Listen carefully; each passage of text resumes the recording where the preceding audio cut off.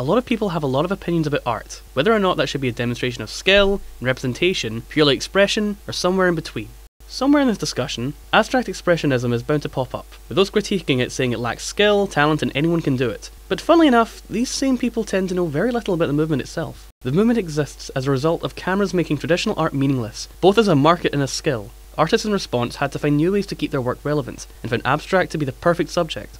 Mark Rothko found that using blocks of colour on a massive canvas had the effect of influencing emotions, and his paintings became solely about expression. Jackson Pollock aimed to create work that showed anyone could create art, and yet still be individual as a way to subvert the industry, though accidentally reinforced it. These are basic facts about abstract expressionism, but nonetheless facts that the general public is unaware of when discussing the movement. And while this information might recontextualise abstract expressionism, whether or not it changes your opinions is up to you.